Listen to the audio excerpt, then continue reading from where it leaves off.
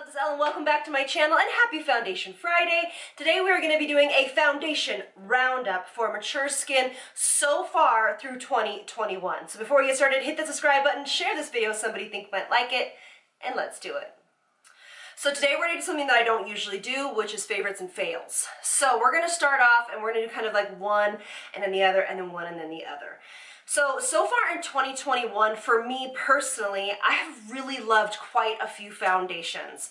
I have done a lot of videos on foundation tricks, but I've also obviously reviewed quite a few foundations this year, and we still have a couple more months to go to add to this list for our big ultimate favorites of 2021 that I do at the end of each year.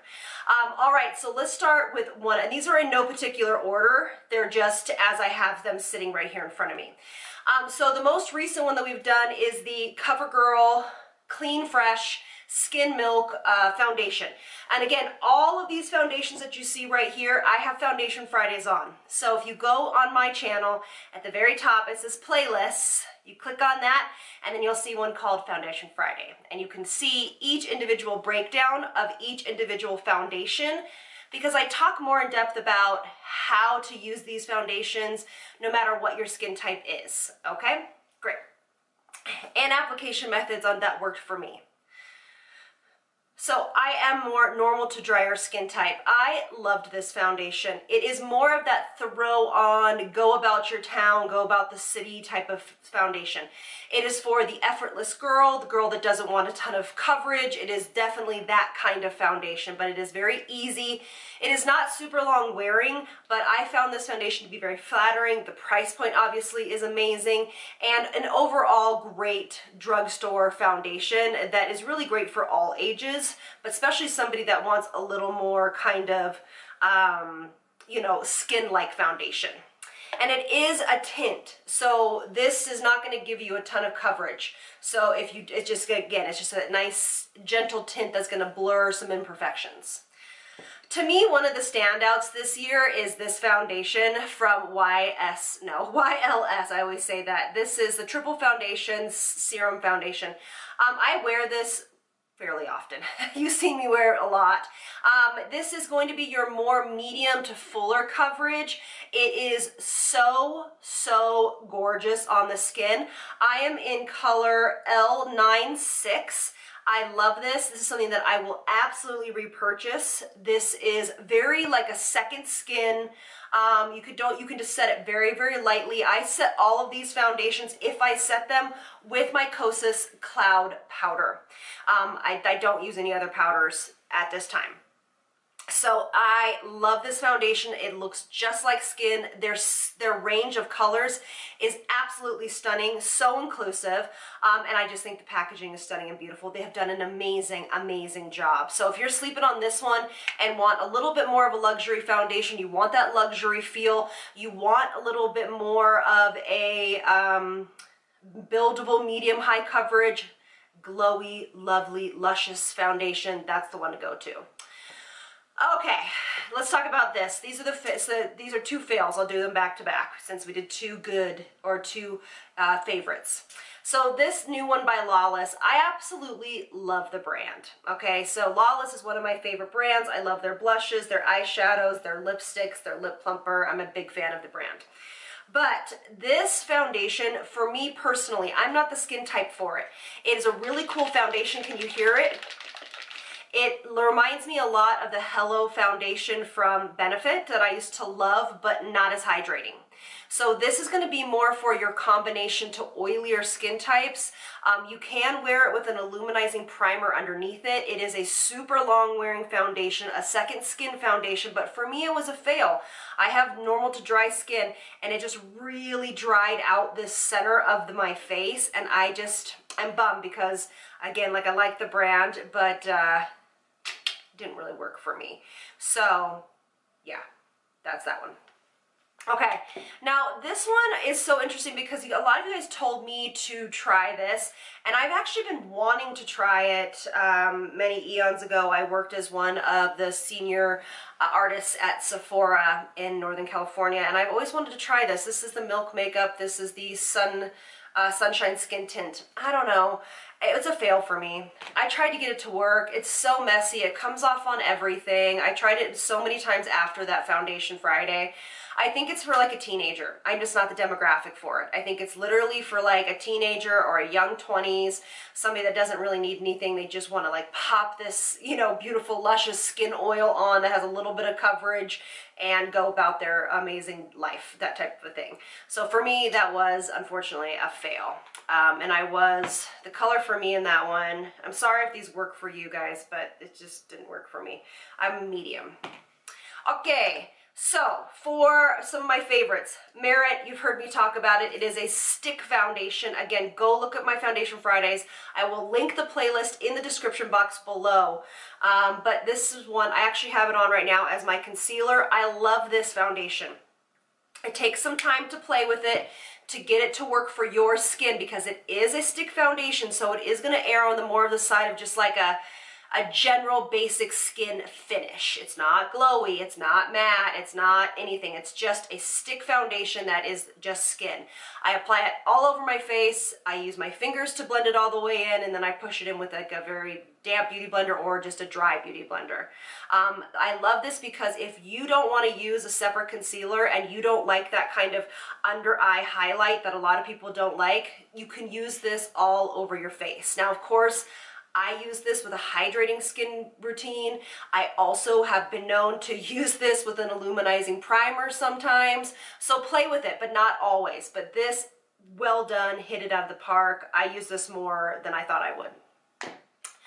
This, now if you are sleeping on this, if you are my full coverage girl, if you want skin-like, full coverage, pigment, like covering, that's what this brand is known for. It's the Dermaflash CC. So their CC on here stands for continuous coverage. It's not like a tinted moisturizer.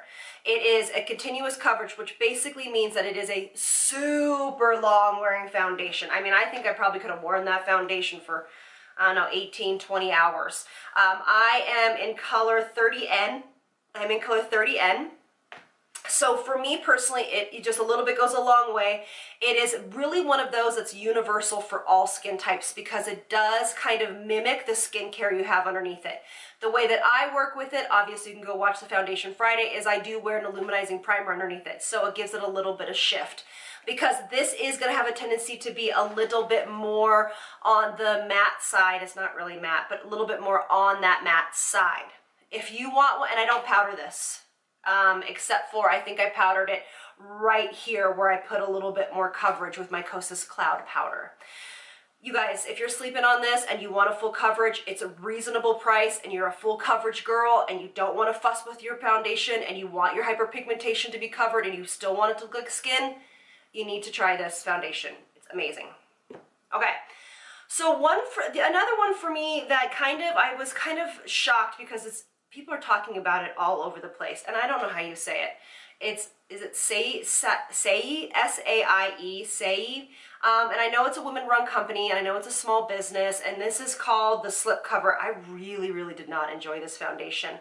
I'm number 3. It separated on me. It barely lasted, and it barely covered anything. I mean, like, anything. It was like the similar coverage to this. And for me personally, at my age of 42, I need some coverage. You know, I need something. So for me, if you're looking at this, because they do a lot of social media marketing and it's very beautiful, for me personally, again, this is my own opinion, this is one to skip. And then let's do this one. Let's end, you know what, let's end on a good note. So let's do a few more fails. So this is by Vapor Beauty. Again, you guys asked me to try this foundation. It looked really good upon first application, and then as I wore it throughout the day, I really, really did not like it. This is called the Soft Focus Foundation. I'm in 1, 2, 3, 5. I think. Unfortunately, this is a no-go. It dried out the whole day. It didn't look great on the skin. It just was kind of a weird feeling on the skin, so it's not one that I'll be reaching for again. All right, this, you guys, Urban Decay's Stay Naked Hydromatic Tinted Glow Hydrator. Whoosh, so beautiful. So, so beautiful. It puts their 2-in-1 to shame. It's so good. I'm 30 light. That's the color that I am. It is a beautiful bridge between a tinted moisturizer and like a medium coverage foundation. It has a gorgeous, gorgeous glow to the skin, and if you don't want to set it, that glow will just remain all day. And it is a really long wearing foundation, not like super, super long, but it is a really nice foundation like wearing. It makes the skin look like butter. It makes the skin feel very light. It is one of my highlights of this year as well. I reach for this a lot, this a lot, this a lot, besides the ones I already use. So these are the ones that I love. This is, what does my notes say? Because I wrote notes on all of this. It is like a tinted moisturizer, but it's like a medium coverage tinted moisturizer. I know it's weird. Okay, if you guys are sleeping on this too, the Sephora sale is coming up. I think it starts today. Go get the foundations and then return them if you hate them. Okay, but get them. They're so good. Okay. This one is on both sides, so this is a fail for me. This is the Fenty Beauty. You've seen it in, this is called the Ease Drops. I'm number 9. You've seen me use this in the description box when I talk about what my face breakdown is in each video. Today I have Merit on, just so you guys know. And this, I've tried to make work. Now listen, it is a beautiful foundation. It really is. I guess for me personally, I'm just not into these foundations that have no coverage. I don't know what it is. But it has hardly any coverage. It would be beautiful as a primer and then a lighter, like a lightweight foundation over it. That would be beautiful. So if you have that, that's a great way to use it. Or what you can do is you can use this and add a little bit of concealer to it, the same color, and then have a really bit more coverage to it.